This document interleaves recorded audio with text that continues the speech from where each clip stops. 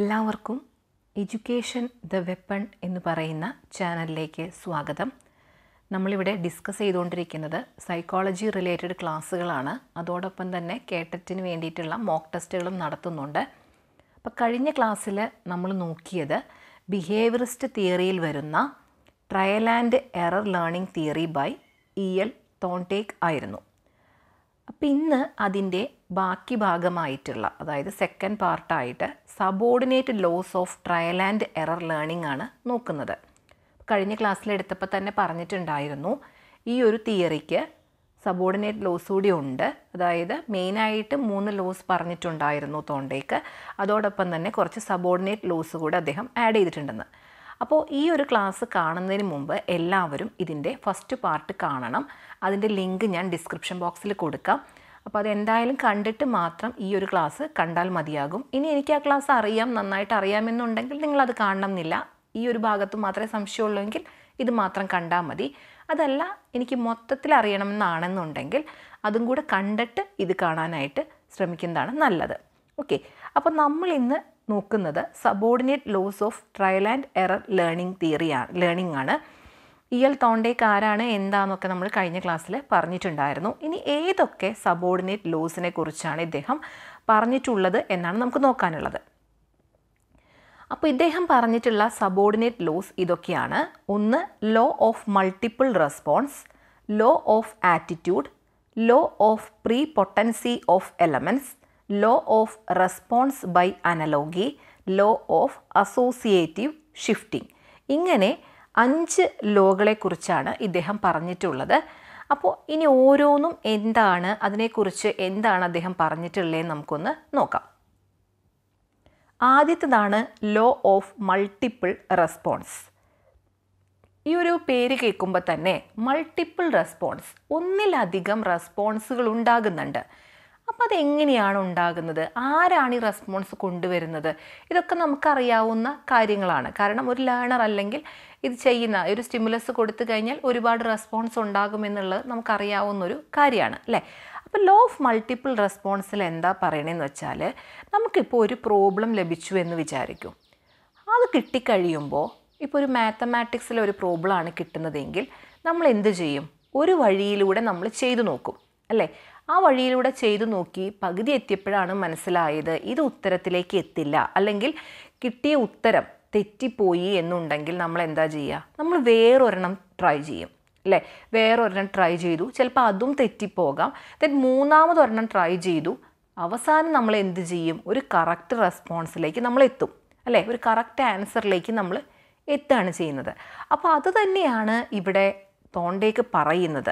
അതായത് the law implies that കൺഫ്രോണ്ടഡ് with a new learning situation the learner response in A variety of ways before എറൈവിങ് at the correct response. അതായത് ഈ ലോയിൽ എന്താ പറയുന്നത്, ഒരു പുതിയ learning situation അഭിമുഖീകരിക്കുന്ന സമയത്ത് ഒരു ലേണർ എന്ത് ചെയ്യും, ഒരുപാട് വഴികളിലൂടെ ഒരുപാട് തരത്തിൽ പ്രതികരിക്കും അല്ലേ. അത് പക്ഷേ എവിടം വരെ നീണ്ടു നിൽക്കും, ആ ഒരു സിറ്റുവേഷന് അല്ലെങ്കിൽ ആ ഒരു ലേണിങ്ങിന് ഉതകുന്ന റെസ്പോൺസ് കിട്ടുന്നത് വരെ, അതിനൊരു പ്രോബ്ലം സോൾവ് ചെയ്യാനുള്ള ആ ഒരു റെസ്പോൺസിലേക്ക് എത്തുന്നത് വരെ എന്ത് ചെയ്യും, ആ ഒരു റെസ്പോൺസ് തുടർന്നുകൊണ്ടേയിരിക്കും എന്നാണ് പറയുന്നത്. നമ്മുടെ ട്രയൽ ആൻഡ് എറർ ലേണിങ്ങിൽ പറഞ്ഞതുപോലെ ഇപ്പോൾ ക്യാറ്റ് ചെയ്തത് നിങ്ങൾ കണ്ടിട്ടുണ്ടായിരിക്കും. ആ ഒരു ഫിഷിലേക്ക് എത്താൻ വേണ്ടിയിട്ട് എന്തൊക്കെ ട്രയലായിട്ട് ആ പൂച്ച ചെയ്തിട്ടുണ്ടായിരുന്നു. ആ ട്രയൽ കഴിഞ്ഞതിന് ശേഷം ആ ഫിഷിലേക്ക് എത്താനായിട്ട് ആ എടുക്കുന്ന റെസ്പോൺസുകളെ, ആ ഒരു മൾട്ടിപ്പിളായിട്ട് ചെയ്യുന്ന റെസ്പോൺസുകളെയാണ് ഇവിടെ ഈ ഒരു ലോയിലൂടെ പരിചയപ്പെടുന്നത്. അത് നമ്മളെല്ലാവരും ചെയ്യുന്നതാണ്. ഇപ്പോൾ പല രീതിയിൽ നമ്മൾ ട്രൈ ചെയ്യും. ഇപ്പോൾ ഒരു റൂബിക്സ് ക്യൂബ് കിട്ടിക്കഴിഞ്ഞാൽ നമുക്ക് ആദ്യമായി കിട്ടുന്ന ഒരു കാര്യമാണെങ്കിൽ നമ്മുടെ മുന്നിലുള്ള ടാസ്ക് എന്താണ്, അത് ക്ലിയർ ഔട്ട് ചെയ്യുക എന്നുള്ളതാണ്. അപ്പം നമ്മളത് അങ്ങോട്ട് തിരിച്ചു, ഇങ്ങോട്ട് തിരിച്ചു, കുറച്ച് വലത്തോട്ട് തിരിച്ചു, കുറച്ച് ഇടത്തോട്ട് തിരിച്ചു, അങ്ങനെ നമ്മൾ ഒരുപാട് ട്രയലുകൾ ചെയ്യും. ഒരേ രീതിയിലല്ല ചെയ്യുക. കുറേ തവണ ചെയ്തിട്ടും അത് ശരിയാവണില്ല എന്നുണ്ടെങ്കിൽ പിന്നീട് നമ്മൾ വീണ്ടും അതല്ല ചെയ്യുക, വേറെ എന്തെങ്കിലും ചെയ്ത് നോക്കും. ദെൻ പിന്നെയും ശരിയായില്ലെങ്കിൽ നമ്മൾ വീണ്ടും അത് വേറെ രീതിയിൽ ചെയ്തു നോക്കും. അങ്ങനെ ചെയ്ത് നോക്കി അവസാനം നമ്മൾ എന്ത് ചെയ്യും, നമ്മളൊരു സൊല്യൂഷനിലേക്ക് എത്തിച്ചേരും അല്ലേ. അപ്പോൾ അത്തരത്തിൽ നമ്മളൊരു പ്രോബ്ലത്തെ സോൾവ് ചെയ്ത് എത്തുന്നതിനെയാണ് ഇവിടെ എന്തെന്ന് പറയുന്നത്, ലോ ഓഫ് മൾട്ടിപ്പിൾ റെസ്പോൺസ് എന്ന് പറയുന്നത്. Okay. Then രണ്ടാമത്തതാണ് law of attitude or set എന്നും കൂടെ പറയുന്നുണ്ട്. Law of attitude or set എന്നും കൂടെ പറയുന്നുണ്ട്. ഇവിടെ പറയുന്നത് നമ്മുടെ ഒരു റെഡിനെസ് എന്ന് പറയുന്ന ലോയോട് സാമ്യമായി നിൽക്കുന്ന ഒരു കാര്യമാണ്. അതായത് നമുക്കിപ്പോൾ എന്തൊരു കാര്യം ചെയ്യണമെന്നുണ്ടെങ്കിൽ നമ്മൾ അതിന് തയ്യാറായിരിക്കണം, വേണ്ടേ? അതല്ലേ ലോ ഓഫ് റെഡിനെസ് പറയുന്നത്. അപ്പോൾ ലോ ഓഫ് ആറ്റിറ്റ്യൂഡ് എന്താ പറയുന്നത്? നമുക്ക് ഏതൊരു ടാസ്ക് ചെയ്യണമെന്നുണ്ടെങ്കിൽ അതിനോട് നല്ല രീതിയിലുള്ളൊരു മനോഭാവം ഉണ്ടാവണം. എനിക്കത് ചെയ്യാൻ സാധിക്കും, അല്ലെങ്കിൽ ഞാനത് ചെയ്താൽ ശരിയാകും, എനിക്കിത് ചെയ്യണം എന്നൊരു ആറ്റിറ്റ്യൂഡ് ഇല്ലാതെ നമ്മൾ ഒരു കാര്യം ചെയ്താലും അത് സക്സസ്സിലേക്ക് എത്തില്ല. അപ്പോൾ അതാണ് ഇവിടെ പറയുന്നത് ഈ ഒരു ലോയിലൂടെ. Learning is guided by the attitude of the organism towards the task. ഒരു ടാസ്കിനോട് ഒരു ഓർഗാനിസത്തിനുള്ള ആറ്റിറ്റ്യൂഡാണ് ഇവിടെ എന്ത് ഗൈഡ് ചെയ്യുന്നത്? ലേണിംഗ്, ഒരു പഠനത്തെ ഗൈഡ് ചെയ്യുന്നത്. എനിക്കൊരു കാര്യം പഠിക്കാൻ ഇഷ്ടമില്ലാതെ അല്ലെങ്കിൽ അതിനോട് എനിക്കൊരു ആറ്റിറ്റ്യൂഡ് ഇല്ലാതെ ഞാനത് പഠിക്കാൻ ചെന്നിരുന്നാൽ കാര്യമില്ല. എനിക്കതൊന്നും തന്നെ മനസ്സിലാകുകയില്ല, ഞാൻ വിചാരിച്ചൊരു ഗോളിലേക്ക് എനിക്ക് എത്താനായിട്ട് സാധിക്കുകയില്ല, അല്ലേ? ഇപ്പോൾ ഫോർ എക്സാമ്പിൾ എന്ന് നോക്കൂ. The learner performs the task properly if he has developed A healthy attitude towards the task. ഒരു ലേണറിന് ഒരു ടാസ്ക് പ്രോപ്പറായി ചെയ്യണമെന്നുണ്ടെങ്കിൽ എന്തു വേണം? ആ ടാസ്കിനോട് അവനൊരു ഹെൽത്തി ആറ്റിറ്റ്യൂഡ് ഉണ്ടാകണം. ഇപ്പോൾ ഒരു എക്സാമ്പിൾ പറയുകയാണെന്നുണ്ടെങ്കിൽ നന്നായി പഠിക്കാൻ ആഗ്രഹിക്കുന്ന ഒരു കുട്ടി, അതായത് നല്ലൊരു ലെവലിൽ എത്തണം എന്ന് ആഗ്രഹിക്കുന്ന ഒരു കുട്ടി, അതായത് ആ ഒരു പഠനത്തോട് അങ്ങനെ ഒരു ആറ്റിറ്റ്യൂഡുള്ള കുട്ടിയാണെന്നുണ്ടെങ്കിൽ എന്തൊക്കെ ബാരിയേഴ്സ് ഉണ്ടെന്നുണ്ടെങ്കിലും ആ ഒരു ഗോളിലേക്ക് എത്താനായിട്ട് ആ കുട്ടി ട്രൈ ചെയ്തുകൊണ്ടേയിരിക്കും. ആ കുട്ടി അതിലെത്തുകയും ചെയ്യും, അല്ലേ? അതെന്തുകൊണ്ടാണ്? ആ ഒരു പഠനത്തോടുള്ള ഒരു ആറ്റിറ്റ്യൂഡ് കൊണ്ടാണ്. ഇനി എനിക്ക് പഠിക്കാൻ ഇഷ്ടമില്ല, എങ്ങനെയെങ്കിലും ജയിച്ചാൽ മതി, അല്ലെങ്കിൽ എനിക്ക് അതിലൊന്ന് പാസ്സായാൽ മതി, എനിക്ക് വീട്ടിൽ നിന്ന് വഴക്ക് കേൾക്കാതിരിക്കാൻ വേണ്ടി മാത്രമുള്ളൊരു മാർക്ക് മതി എന്നൊക്കെ ചിന്തിക്കുന്ന കുട്ടികളാണെന്നുണ്ടെങ്കിൽ അവർക്കൊരു ഹൈ ലെവലിലേക്ക് അച്ചീവ് ചെയ്യാൻ, അല്ലെങ്കിൽ ഹൈ ലെവൽ പൊസിഷനിലേക്ക് എത്താനായിട്ട് ബുദ്ധിമുട്ടായിരിക്കും. ഓക്കെ, അപ്പോൾ അതാണ് ലോ ഓഫ് ആറ്റിറ്റ്യൂഡിലൂടെ പറയുന്നത്. ഇപ്പോൾ ഇവിടെ വേറൊരു എക്സാമ്പിൾ പറയുന്നുണ്ട്. ഇപ്പോൾ ഒരു ക്രിക്കറ്ററിന് സെഞ്ചുറി അടിക്കണം എന്നൊരു ആറ്റിറ്റ്യൂഡ് ഉണ്ടെന്നുണ്ടെങ്കിൽ അവൻ എന്ത് ചെയ്യാൻ പറ്റും? അവൻ അതിനു വേണ്ടി ഫൈറ്റ് ചെയ്യാൻ പറ്റും. അവൻ അതിനു വേണ്ടി എന്ത് ചെയ്യും? റണ്ണുകൾ നേടാനായിട്ട് ശ്രമിക്കും. നേരെ മറിച്ച് എങ്ങനെയെങ്കിലും ഞാൻ കളി ജയിപ്പിക്കാനായിട്ട് എനിക്ക് പറ്റുക, അല്ലെങ്കിൽ എനിക്ക് റണ്ണ് കുറഞ്ഞാലും കുഴപ്പമില്ല, എൻ്റെ ടീം ജയിച്ചാൽ മതി എന്നൊക്കെ ഒരു ചിന്തയാണെന്നുണ്ടെങ്കിൽ അവനെ സ്വന്തമായിട്ട് ഉയരാനുള്ള ഒരു അവസ്ഥ അവിടെ ഉണ്ടാവുന്നില്ല. അവനൊരു സെഞ്ചുറി അടിക്കണം എന്നൊരു ചിന്തയൊന്നും അവനില്ല. അവന് മറിച്ച് എന്താണ്? എങ്ങനെയെങ്കിലുമൊക്കെ ഇങ്ങനെ പോയാൽ മതി, ഈ ഇന്ത്യൻ ടീമിലൊന്ന് നിന്ന് കിട്ടിയാൽ മതി എന്നൊക്കെ ചിന്തിക്കുന്നൊരവസ്ഥയാണെന്നുണ്ടെങ്കിൽ അങ്ങനെ ഒരു റണ്ണ് കയറണം എന്നൊന്നുമില്ല, എങ്ങനെയെങ്കിലുമൊക്കെ ഒന്ന് തട്ടിമുട്ടി പോകണം എന്നൊരു ചിന്ത മാത്രമേ ഉണ്ടാവുള്ളൂ. അപ്പം അങ്ങനെയല്ല, എന്തൊരു കാര്യം, എന്തൊരു ടാസ്ക് നമ്മൾ ചെയ്യുമ്പോഴും ആ ടാസ്കിനോട് നമുക്ക് കൃത്യമായ നല്ല രീതിയിലുള്ള ഒരു ആറ്റിറ്റ്യൂഡ് ഉണ്ടായിരിക്കണം. ആ ഒരു പോസിറ്റീവ് ആറ്റിറ്റ്യൂഡ് ഉണ്ടെങ്കിൽ മാത്രമേ നമുക്ക് പഠനം നല്ല രീതിയിൽ സാധ്യമാകുള്ളൂ എന്നാണ് ഈ ഒരു ലോയിലൂടെ പറയുന്നത്. മൂന്നാമത്തതാണ് ലോ ഓഫ് പ്രീപൊട്ടൻസി ഓഫ് എലമെൻറ്റ്സ്. ഈ ലോ ഓഫ് പ്രീപൊട്ടൻസി ഓഫ് എലമെൻറ്റ്സിൽ പറയുന്നത് ഇത്രയേ ഉള്ളൂ. അതായത് നമുക്കൊരു പ്രോബ്ലം കിട്ടി, നമുക്കൊരു പ്രോബ്ലം സോൾവ് ചെയ്യാനായിട്ട് കിട്ടി. ആ പ്രോബ്ലം സോൾവ് ചെയ്യാൻ കിട്ടുന്ന സമയത്ത് ആ പ്രോബ്ലം സോൾവ് ചെയ്യാൻ എന്തൊക്കെ കാര്യങ്ങളാണോ അത്യാവശ്യമായിട്ടുള്ളത് ആ ഒരു കാര്യങ്ങൾ മാത്രമേ നമ്മൾ എന്ത് ചെയ്യുള്ളൂ, നമ്മൾ നോക്കുള്ളൂ. അല്ലാതെ അതിലുള്ള അൺവാണ്ടഡ് ആയിട്ടുള്ള എലമെൻസിനെ ഒന്നും തന്നെ നമ്മൾ നെഗ്ലക്റ്റ് ചെയ്യും, അല്ലേ? ഒന്നും തന്നെ നമ്മൾ എടുക്കില്ല. അതാണ് ഇവിടെ എന്തെന്ന് പറയുന്നത്? ലോ ഓഫ് പ്രീപൊട്ടൻസി ഓഫ് എലമെൻറ്റ്സ് എന്ന് പറയുന്നത്. According to this law the learner reacts selectively to the important or essential in the situation and neglect the other features or elements which may be irrelevant or non essential. ഈ ലോയിൽ എന്താണ് പറയുന്നത്? ഒരു learner ഒരു സാഹചര്യത്തിലെ പ്രധാനപ്പെട്ടതോ അനിവാര്യമോ ആയതിനോട് തെരഞ്ഞെടുത്ത് പ്രതികരിക്കുകയും അപ്രസക്തമോ അനിവാര്യമോ ആയ മറ്റ് സവിശേഷതകളോ ഘടകങ്ങളോ അവഗണിക്കുകയും ചെയ്യുന്നു. ഓക്കെ, അപ്പം അങ്ങനെ ചെയ്യുന്നതിലൂടെ എന്താ സംഭവിക്കുന്നത്? The ability to deal with the essential for the relevant part of the situation makes analytical and insightful learning possible. ഇത്തരത്തിൽ അങ്ങനെ നമ്മൾ ഒരു റെലവൻറ്റ് പാർട്ട് മാത്രം നമ്മൾ, അതായത് എസെൻഷ്യൽ ആയിട്ടുള്ള പാർട്ട് മാത്രം എടുത്ത് നമ്മൾ ഡീൽ ചെയ്യാൻ പഠിക്കുമ്പോൾ, ആ ഒരു എബിലിറ്റി ഉണ്ടാക്കിയെടുക്കുമ്പോൾ നമുക്കുണ്ടാകുന്നത് എന്താണ്? നമുക്ക് വിശകലനപരമായിട്ടുള്ളതും ഉൾക്കാഴ്ചയുള്ളതുമായുള്ളൊരു പഠനം സാധ്യമാകുന്നു. ഇപ്പം നമുക്ക് എവിടെ ചോദിച്ചാലും എപ്പോൾ ചോദിച്ചാലും ആ കാര്യത്തെക്കുറിച്ച് അറിവുണ്ടാവും. അല്ലാതെ നമ്മളൊരു കാര്യത്തെക്കുറിച്ച് ഒട്ടും തന്നെ, അതായത് ആവശ്യമില്ലാത്തതും അനാവശ്യമായിട്ടുള്ള എല്ലാ കാര്യങ്ങളും കുത്തിനിറച്ച് നമ്മൾ പഠിച്ചു കഴിയുമ്പോൾ നമുക്ക് പിന്നീട് അതൊന്ന് വിശകലനം ചെയ്യാൻ പറഞ്ഞാലോ അല്ലെങ്കിൽ അതൊന്ന് ഒരു ഇൻസൈറ്റ്ഫുൾ, നമുക്കൊരു ഉൾക്കാഴ്ച, അതായത് നമുക്ക് എപ്പോഴേലും ചോദിച്ചാൽ അതൊന്നും പറയാനൊന്നും കിട്ടിയെന്ന് വരില്ല. മനസ്സിലാവുന്നുണ്ടോ? ഇപ്പോൾ ഫോർ എക്സാമ്പിൾ പറയുകയാണെന്നുണ്ടെങ്കിൽ, ഇപ്പോൾ ഒരു കുട്ടിയുടെ മുൻപിൽ ഇംഗ്ലീഷ് ആൽഫബറ്റ്സ് എല്ലാം തന്നെ നിരത്തി വെച്ചേക്കാണ്.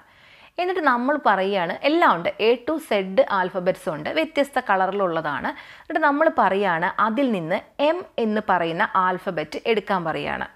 കുട്ടിയുടെ കൺസേൺ എന്താണ്? സിഗ്നിഫിക്കൻ്റ് ആയ ആ M മാത്രമാണ് അല്ലേ? എല്ലാ ആൽഫബറ്റ്സിനെയും നോക്കുന്നുണ്ടെങ്കിലും അവിടെ എല്ലാം തിരഞ്ഞുകൊണ്ടിരിക്കുന്നത് എന്താണ്? M ആണ്. A നോക്കി, അത് M അല്ല, ഓക്കെ, അതിനെ വിട്ടു. ദെൻ B നോക്കി, അത് M അല്ല, അതിനെ വിട്ടു. അപ്പോൾ ആ സിഗ്നിഫിക്കൻ്റ് ആയത് എന്തോ, എനിക്ക് എന്താണോ വേണ്ടത്, എൻ്റെ പ്രോബ്ലം സോൾവ് ചെയ്യാനായിട്ട് എനിക്ക് എന്താണോ ആവശ്യമുള്ളത് അതിൽ മാത്രം എന്ത് ചെയ്യുന്നു? ഞാൻ കോൺസെൻട്രേറ്റ് ചെയ്യുന്നു, അല്ലെങ്കിൽ അതിൽ മാത്രം ഞാൻ സെലക്റ്റഡ് ആകുന്നു, അല്ലെങ്കിൽ ഞാൻ സെലക്റ്റീവ് ആകുന്നു. അത്തരത്തിലുള്ള ലോയിനെയാണ് ലോ ഓഫ് പ്രീപൊട്ടൻസി ഓഫ് എലമെൻറ്റ്സ് എന്ന് പറയുന്നത്. നമ്മൾ പല കാര്യങ്ങളിലും അങ്ങനെ തന്നെയാണ്. നമുക്ക് ആവശ്യമുള്ള, ഇപ്പോൾ ഒരു എക്സാമ്പിൾ വേറെ പറയുകയാണെന്നുണ്ടെങ്കിൽ, ഇപ്പം നമ്മളോട് ചോദിക്കാറില്ലേ താഴെ പറയുന്നവയിൽ ലോ ഓഫ് ലേണിങ്ങിൻ്റെ ക്യാരക്ടറിസ്റ്റിക്സിൽ പെടാത്തത് ഏത് എന്ന് നമ്മളോട് ചോദിച്ചു. അപ്പം നോട്ട് എ ക്യാരക്ടറിസ്റ്റിക്സ് ആണ്, അതാണ് നമ്മളവിടെ നോട്ട് ചെയ്യുക. നമ്മുടെ സിഗ്നിഫിക്കൻ്റ് ആയിട്ടുള്ള കാര്യം അതാണ്. അപ്പോൾ ആ എലമെൻറ്റ് നമ്മൾ എടുത്തു. പിന്നീട് നമ്മൾ താഴോട്ടേക്ക് നോക്കുന്നത് എന്താ? അതിൻ്റെ ക്യാരക്ടറിസ്റ്റിക്സ് അല്ലാത്ത എന്താ, അത് മാത്രം നമ്മൾ നോക്കുകയാണ്. നോക്കിയിട്ട് ബാക്കി എല്ലാത്തിനും നമ്മൾ അവോയ്ഡ് ചെയ്യുന്നു, നമുക്ക് ആവശ്യമായ പോസിബിൾ സൊല്യൂഷൻ എടുക്കുന്നു. അപ്പോൾ ഇതിനെയാണ് എന്തെന്ന് പറയുന്നത്? ലോ ഓഫ് പ്രീപൊട്ടൻസി ഓഫ് എലമെൻറ്റ്സ് എന്ന് പറയുന്നത്. അടുത്തതാണ് law of response by analogy. ഇവിടെ എന്താ പറയുന്നത്? ഇപ്പോൾ നമ്മൾ മുൻപ് പഠിച്ച ഒരുപാട് കാര്യങ്ങളുണ്ടാവും അല്ലേ? ആ പഠിച്ച കാര്യങ്ങൾ പിന്നീട് ഒരു സിറ്റുവേഷനിലേക്ക്, പുതിയൊരു സിറ്റുവേഷനിലേക്ക് വരുമ്പോൾ നമുക്ക് ഉപയോഗിക്കാൻ പറ്റുമെന്നുണ്ടെങ്കിൽ എന്താ ഉണ്ടാവുന്നത്? ഒരു കുട്ടി അത് യൂസ് ചെയ്യും. അത് നമ്മളാണെന്നുണ്ടെങ്കിൽ, ഇപ്പം നമ്മൾ 1-ാം ക്ലാസ്സിൽ പഠിക്കുന്ന കൂട്ടാനും അതുപോലെ കുറയ്ക്കാനൊക്കെ നമ്മൾ ചെറിയ ക്ലാസ്സിൽ പഠിക്കുന്നുണ്ട്. ആ പഠിച്ച കാര്യങ്ങൾ വലിയ ക്ലാസ്സുകളിലേക്ക് എത്തുമ്പോൾ പല പല സാഹചര്യത്തിൽ നമ്മൾ ഉപയോഗിക്കുന്നില്ലേ? അതാണ് ഇവിടെ പറയുന്ന law of response by analogy എന്ന് പറയുന്നത്. According to this law, the individual makes use of old experiences or അക്യൂസിഷൻസ് Y learning A new situation. ഒരു പുതിയ സിറ്റുവേഷൻ ലേൺ ചെയ്യുമ്പോൾ പഴയ സിറ്റുവേഷനിൽ അല്ലെങ്കിൽ ഒരു ഓൾഡ് എക്സ്പീരിയൻസിൽ അക്വിസിഷൻ നടത്തിയിട്ടുള്ള എന്തെല്ലാം കാര്യങ്ങളുണ്ടോ അതെല്ലാം തന്നെ യൂസ് ചെയ്യാനായിട്ട് ഒരു കുട്ടി ശ്രമിക്കുമെന്നാണ് ഈ ലോയിലൂടെ പറയുന്നത്. An individual makes responses by comparison or analogy. ഒരു ഇൻഡിവിജ്വൽ എങ്ങനെയാണ് റെസ്പോൺസ് നടത്തുന്നത്, എങ്ങനെയാണ് പ്രതികരിക്കുന്നത് പലതിനോടും, മുൻപ് നടന്ന ആ ഒരു അനലോഗി അല്ലെങ്കിൽ ആ ഒരു കമ്പാരിസൺ വെച്ചുകൊണ്ടാണ് കുട്ടി എന്ത് ചെയ്യുന്നത്? ആ ഒരു കാര്യത്തിനോട്, ഏതൊരു കാര്യത്തിനോടും പ്രതികരിക്കുന്നത്. അപ്പോൾ അതാണ് law of response by analogy എന്ന് പറയുന്നത്. ഇപ്പം ഇനി വേറൊരു എക്സാമ്പിൾ പറയുകയാണെന്നുണ്ടെങ്കിൽ, നമുക്ക് കാർ ഡ്രൈവ് ചെയ്യാനായിട്ട് പഠിക്കണം. കാർ ഡ്രൈവ് ചെയ്യാൻ, അല്ലെങ്കിൽ ഇപ്പോൾ നമുക്കൊരു മോട്ടോർ ബൈക്ക്, ഓക്കെ, കുറച്ച് ചെറിയൊരു എക്സാമ്പിൾ പറയാം. നമുക്കൊരു ആക്റ്റീവ് ഓടിക്കാനായിട്ട് പഠിക്കണം. അപ്പോൾ ആക്റ്റീവ് ഓടിക്കാൻ പഠിക്കുന്ന സമയത്ത് എല്ലാവരും പറയുന്നൊരു കാര്യമുണ്ട്, നിങ്ങൾക്ക് സൈക്കിൾ ബാലൻസ് ഉണ്ടോ, ഈസി ആയിട്ട് ചെയ്യാം. എന്താണ് ആ ഒരു കാര്യത്തെക്കുറിച്ച് നിങ്ങൾ ചിന്തിച്ചിട്ടുണ്ടോ? അത് ശരിക്കും പറയുകയാണെങ്കിൽ ലോ ഓഫ് റെസ്പോൺസ് ബൈ അനലോഗിയാണ്. അതായത് നമുക്ക് സൈക്കിൾ ബാലൻസ് ഉണ്ടോ എന്ന് ചോദിക്കുന്നതിൻ്റെ റീസൺ എന്താ വെച്ചാൽ, നമുക്ക് ആ ഒരു ഹാൻഡിൽ നമുക്ക് കൺട്രോൾ ചെയ്യാൻ പറ്റുന്നുണ്ടോ, നമുക്ക് കൃത്യമായിട്ട് നമുക്ക് ആ ഒരു ലെവലിൽ ഹാൻഡിൽ കൺട്രോൾ ചെയ്യാനും ബ്രേക്ക് പിടിക്കാനും ബെല്ലടിക്കാനും അങ്ങനെയുള്ള കുറച്ച് കഴിവുകൾ നമുക്ക് ഈ പറയുന്ന സൈക്കിൾ ബാലൻസ് ഉണ്ടെങ്കിൽ നമുക്ക് ലഭിക്കും ഇല്ലേ? അപ്പോൾ അതുപോലെ തന്നെ ഈ സ്കൂട്ടറിലേക്ക് വരുമ്പോൾ, അതായത് ആക്റ്റീവ് ഓടിക്കാനായിട്ട് വരുമ്പോൾ എന്തുണ്ടാവുന്നത്? നമുക്ക് ഈ ഹാൻഡിൽ ബാലൻസ് വേണം, അതുപോലെ ബ്രേക്ക് പിടിക്കാൻ നമുക്ക് പറ്റണം, വേണ്ടേ ആവശ്യമായ സമയങ്ങളിൽ? അപ്പോൾ അത്തരത്തിൽ നമുക്കൊരു ഒരു സൈക്കിൾ ഓടിക്കാനായിട്ടുള്ള ആ ഒരു പരിചയം നമ്മുടെ ആക്റ്റീവ് ഓടിക്കാനുള്ള കാര്യത്തെ നമുക്ക് സഹായിക്കുന്നുണ്ടെങ്കിൽ, അത് ഒരു കുട്ടി ഉപയോഗിക്കുന്നുണ്ടെങ്കിൽ, സഹായിക്കുന്നുണ്ടെങ്കിലല്ല, ആ ഒരു കുട്ടി ഉപയോഗിക്കുന്നുണ്ടെങ്കിൽ, ഓക്കെ, ഞാൻ ആ പഠിച്ച കാര്യം എനിക്കിവിടെ ഉപയോഗിക്കാം, ഞാൻ അന്ന് ഇങ്ങനെ ഒരു അപകട സാധ്യത ഉണ്ടായപ്പോൾ ഞാൻ എന്താ ചെയ്തത്, ഞാൻ ബ്രേക്ക് പിടിക്കുക ചെയ്ത സൈക്കിൾ, അതുപോലെ ഇവിടെ ഒന്ന് ബ്രേക്ക് പിടിച്ചാൽ ശരിയാകും എന്നൊക്കെയുള്ള ആ ഒരു കമ്പാരിസൺ ചെയ്യാൻ കുട്ടി പറ്റുന്നുണ്ടെങ്കിൽ, അവിടെയൊക്കെ നടക്കുന്നത് ഏത് ലോയാണ്? ലോ ഓഫ് റെസ്പോൺസ് ബൈ അനലോഗിയാണ് നടക്കുന്നത്. Then last വണ്ണാണ് law of associative shifting എന്ന് പറയുന്നത്. ഇവിടെ പറയണത് എന്താ വെച്ച് കഴിഞ്ഞാൽ, ഈ ഒരു തിയറി ശരിക്ക്, അതായത് ഈ ഒരു ലോ, തിയറി അല്ല, ഈ ഒരു ലോ പാവലോവിൻ്റെ തിയറിയുമായിട്ട് സിമിലാരിറ്റി ഉള്ളതാണ്. പാവലോവ് എന്താ ചെയ്തേ, ഒരു കണ്ടീഷൻഡ് സ്റ്റിമുലസ് കൊടുത്തുകൊണ്ട് ഒരു കണ്ടീഷൻഡ് റെസ്പോൺസ് ഉണ്ടാക്കിയെടുക്കുകയാണ് ചെയ്തത്. അതുപോലെ തന്നെയാണ് ഇവിടെയും ചെയ്തിട്ടുള്ളത്. ഇവിടെ എന്താ പറയണേ, according to this low we may get an response of which learner is capable associate with any other situation to which he is sensitive. അതായത് ഇവിടെ പറയുന്നുണ്ടെങ്കിൽ ഇപ്പോൾ ലേണറിന് ചെയ്യാൻ കഴിയുന്ന കാര്യങ്ങളെല്ലാം നേടിയെടുക്കണം എന്നുണ്ടെങ്കിൽ നമ്മൾ എന്ത് ചെയ്താൽ മതി, സ്റ്റിമുലസുകളെ തമ്മിൽ അസോസിയേറ്റ് ചെയ്താൽ മതിയാകും. ഓക്കെ, അതായത് ഒരു സ്റ്റിമുലസിൽ നിന്നും ഉണ്ടാക്കിയെടുക്കുന്ന റെസ്പോൺസ് മറ്റൊരു സ്റ്റിമുലസിലൂടെയും കൂടെ നേടിയെടുക്കാൻ പറ്റും എന്ന് പറയുന്ന ഒരു ലോ ആണ് ലോ ഓഫ് അസോസിയേറ്റീവ് ഷിഫ്റ്റിംഗ് എന്ന് പറയുന്നത്. അതായത് നമ്മളിപ്പോൾ ഒരു സ്റ്റിമുലസ് കൊടുത്തു, ഒരു റെസ്പോൺസ് ഉണ്ടായി. ആ ഉണ്ടായ റെസ്പോൺസ് മറ്റൊരു സ്റ്റിമുലസ് കൊടുത്താലും ഉണ്ടാകുമോ എന്ന് നമുക്ക് നോക്കാം, നമുക്ക് ഷിഫ്റ്റ് ചെയ്യാൻ പറ്റുമോ എന്ന് നോക്കാം. അപ്പോൾ നമുക്കത് പറ്റുമെന്നാണ് ഉത്തരം കാണാൻ പറ്റുക. ഒരു ലേണറിന് ചെയ്യാൻ സാധിക്കുന്ന കാര്യങ്ങളെല്ലാം തന്നെ നമുക്ക് നേടിയെടുക്കണം എന്നുണ്ടെങ്കിൽ എന്ത് ചെയ്താൽ മതി, സ്റ്റിമുലസുകളെ തമ്മിൽ അസോസിയേറ്റ് ചെയ്താൽ മതി. ഓക്കെ, ഒരു സ്റ്റിമുലസ് കൊടുത്തു. ഇപ്പോൾ ഫോർ എക്സാമ്പിൾ അതിനുവേണ്ടി തോണ്ടേക്ക് ചെയ്തത് ഇങ്ങനെയാണ്. തോണ്ടേക്കിന് പഠിപ്പിക്കേണ്ടത് സ്റ്റാൻഡപ്പ് എന്ന് പറയുന്ന ഒരു കമാൻഡ് ആയിരുന്നു. അപ്പോൾ ആരെ, പൂച്ചയെ പഠിപ്പിക്കേണ്ടത്. ആ പഠിപ്പിക്കേണ്ട സമയത്ത് തോണ്ടേക്ക് എന്ത് ചെയ്തു, ആദ്യം തന്നെ സ്റ്റാൻഡപ്പ് എന്ന് പറഞ്ഞാൽ പൂച്ച ചെയ്യുമോ, ഇല്ല. അപ്പോൾ പൂച്ചയുടെ മുന്നിൽ ഒരു മത്സ്യം ഇങ്ങനെ ഞാട്ടിയിട്ട് കൊടുത്തു, അതായത് തൂക്കിയിട്ട് കൊടുത്തു. അപ്പോൾ പൂച്ച വരുന്ന സമയത്ത് പൂച്ചയുടെ മുന്നേ വെച്ചിട്ട് അത് താഴേക്ക് താഴ്ത്തും, സ്വാഭാവികമായിട്ട് പൊക്കുമ്പോൾ എന്താ സംഭവിക്കുക, പൂച്ച അത് പിടിക്കാൻ വേണ്ടിയിട്ട് എണീറ്റ് നിൽക്കും അല്ലേ. അപ്പോൾ അവിടെ നടക്കുന്നത് എന്താണ്, ആ ഒരു സ്റ്റാൻഡപ്പ് എന്ന് പഠിപ്പിക്കാൻ വേണ്ടിയിട്ടുള്ള സ്റ്റിമുലസ് ആണ് കൊടുക്കുന്നത്. അങ്ങനെ പല തവണ ചെയ്ത് കഴിയുമ്പോൾ എന്താ സംഭവിക്കുക, അവിടെ ഒരു കണ്ടീഷനിങ് വന്നു. പൂച്ചയും ആ ഒരു മത്സ്യം തമ്മിലൊരു കണ്ടീഷനിങ് ഉണ്ടാകുന്നു. മത്സ്യം കാണുമ്പോൾ പൂച്ച എണീറ്റ് നിൽക്കുന്നു. ഇനി കുറച്ച് നാൾ കഴിയുമ്പോൾ ഈ പറയുന്ന മത്സ്യത്തെ തൂക്കിയിടുന്ന സമയത്ത് തന്നെ തോണ്ടയൊക്കെ എന്ത് ചെയ്യുന്നുണ്ട്, സ്റ്റാൻഡപ്പ് എന്ന് പറയുന്ന കമാൻഡും കൂടെ പറയുന്നുണ്ട്. പിന്നീട് ഈ പറയുന്ന മത്സ്യം ഇല്ലാതെ തന്നെ തോണ്ടയ്ക്ക് സ്റ്റാൻഡപ്പ് എന്ന് പറയുമ്പോൾ പൂച്ച എന്ത് ചെയ്യും, പൂച്ച എഴുന്നേറ്റ് നിൽക്കും. ഓക്കെ, അപ്പോൾ അത്തരത്തിൽ നമുക്ക് എന്ത് ചെയ്യാം, ഇപ്പോൾ കണ്ടോ, രണ്ട് സ്റ്റിമുലസ് ആണ് അവിടെ അസോസിയേറ്റ് ചെയ്ത്. ആദ്യം മത്സ്യം എന്ന സ്റ്റിമുലസ് ആണ്, പിന്നീട് സ്റ്റാൻഡപ്പ് എന്ന് പറയുന്ന മാത്രം സ്റ്റിമുലസിലേക്ക് അത് ഒതുങ്ങി. അപ്പോൾ അത്തരത്തിൽ നമ്മുടെ സ്റ്റിമുലസുകളെ അസോസിയേറ്റ് ചെയ്ത് നമുക്ക് ഏത് റെസ്പോൺസ് ആണോ ഉണ്ടാക്കിയെടുക്കേണ്ടത് അത് ഉണ്ടാക്കിയെടുക്കാൻ പറ്റും എന്ന് പറയുന്ന ലോ ആണ് ലോ ഓഫ് അസോസിയേറ്റീവ് ഷിഫ്റ്റിംഗ് എന്ന് പറയുന്നത്. അപ്പോൾ ഇതാണ് നമ്മുടെ തോണ്ടേക്കിൻ്റെ 5 subordinate loss of trial and error learning theory എന്ന് പറയുന്നത്. വളരെ ഇമ്പോർട്ടൻ്റ് ആണ്, 5 മാർക്കിന് ചോദിക്കാറുള്ള ചോദ്യമാണ്. പലപ്പോഴും പലരും 3 ലോ മാത്രം പഠിച്ചു പോകും, അങ്ങനെ ചെയ്യരുത്. പലപ്പോഴും 5 മാർക്കിന് ചോദിക്കാറുള്ളതാണ് ഈ പറയുന്ന സബോർഡിനേറ്റ് ലോസ്. അതിൽ ലോ ഓഫ് പ്രീപൊട്ടൻസി ഓഫ് എലമെൻറ്റ്സ് 2 മാർക്കിന് ചോദിച്ച് കണ്ടിട്ടുണ്ട്. സോ എല്ലാവരും ഇത് നന്നായി തന്നെ പഠിക്കണം. അപ്പോൾ നമ്മൾ ഇന്ന് 5 ലോകളെ കുറിച്ചാണ് പറഞ്ഞത്. അതേതൊക്കെയായിരുന്നു? ആദ്യം നമ്മൾ പറഞ്ഞത് ലോ ഓഫ് മൾട്ടിപ്പിൾ റെസ്പോൺസ് ആയിരുന്നു. അതിനുശേഷം ലോ ഓഫ് ആറ്റിറ്റ്യൂഡ് പറഞ്ഞു, then law of പ്രീപൊട്ടൻസി of elements പറഞ്ഞു, law of response by analogy, law of associative shifting. അപ്പോൾ ഇതാണ് ഇന്ന് നമുക്ക് എടുക്കാനുള്ളത്. അപ്പോൾ ഇതോട് കൂടിയിട്ട് നമ്മുടെ തോണ്ടേക്കിൻ്റെ തിയറി ഇവിടെ കംപ്ലീറ്റഡ് ആവുകയാണ്. ദെൻ എഡ്യൂക്കേഷൻ ഇംപ്ലിക്കേഷൻസ് നിങ്ങൾ വായിച്ചു നോക്കുക, ഡൗട്ടുകളൊന്നും ഉണ്ടാവില്ല. കാരണം അത്രയും ക്ലിയർ ആയിട്ട് ഈ ക്ലാസ് എടുത്തിട്ടുണ്ടെങ്കിൽ നിങ്ങൾക്ക് തന്നെ സ്വയം എഴുതാവുന്നതാണ്. അപ്പോൾ അതുകൊണ്ട് തന്നെ വെറുതെ ലെങ്ത്ത് കൂട്ടാൻ വേണ്ടി ക്ലാസ് എടുക്കുന്നതിൽ അർത്ഥമില്ലല്ലോ. അപ്പോൾ നിങ്ങൾക്ക് തന്നെ അത് വായിച്ചാൽ മനസ്സിലാകുന്നതാണ്. വായിച്ചിട്ട് മനസ്സിലാകുന്നില്ലെങ്കിൽ നിങ്ങൾക്ക് ചോദിക്കാം, എനിക്ക് ആൻസർ ചെയ്യാൻ പറ്റുന്ന കാര്യങ്ങളാണെങ്കിൽ ഞാൻ കമൻറ്റിലൂടെ ആൻസർ ചെയ്യാം. അപ്പോൾ ഇതോട് കൂടിയിട്ട് നമ്മുടെ ബിഹേവിയറിസ്റ്റ് തിയറീസ് എല്ലാം തന്നെ കഴിയുകയാണ്. 3 തിയറികളാണ് ഉണ്ടായത്. അതായത് തോണ്ടേക്കിൻ്റെ, പാവലോവിൻ്റെ, ദെൻ സ്കിന്നറുടെ, ഇങ്ങനെ 3 തിയറീസാണ് നമുക്ക് പഠിക്കാനുണ്ടായത്. ഇത് 3 നമ്മൾ കംപ്ലീറ്റ് ചെയ്തിട്ടുണ്ട്. നെക്സ്റ്റ് ക്ലാസ്സിൽ നമുക്ക് അടുത്ത തിയറീസുമായിട്ട് പരിചയപ്പെടാം. അപ്പോൾ എന്തെങ്കിലുമൊക്കെ ഉണ്ടെങ്കിൽ കമൻറ്റ് ചെയ്യൂ. അപ്പോൾ അടുത്ത ക്ലാസ്സിലേക്ക് കാണുന്നത് വരേക്കും എല്ലാവർക്കും ഗുഡ് ബൈ.